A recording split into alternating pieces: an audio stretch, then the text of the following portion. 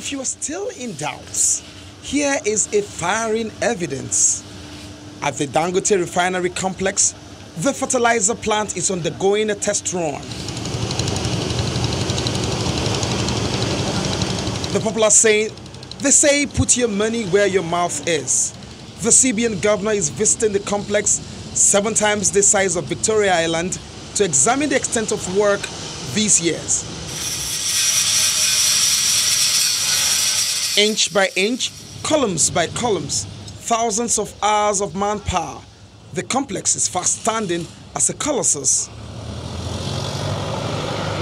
For over 3 hours, they crisscrossed the breadth and length of the 3-in-1 complex, including a built-up jetty.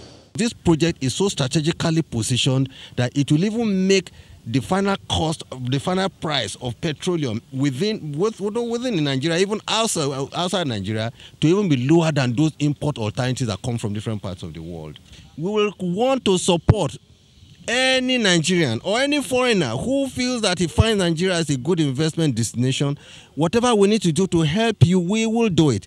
The audacious move by Africa's richest man is not without immense benefit to Nigeria and the international market. Nigeria now will become the biggest and maybe even only urea exporter country in sub-Saharan Africa for the first time. Nigeria will end up between us and Indorama is going to be almost about 4.5 to 5 million tons of urea.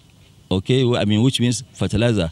Number 2, we will have polypropylene, polyethylene, which is about 1.3 billion. These 2 products alone will bring in something like about $2.5 billion, dollars in terms of foreign exchange.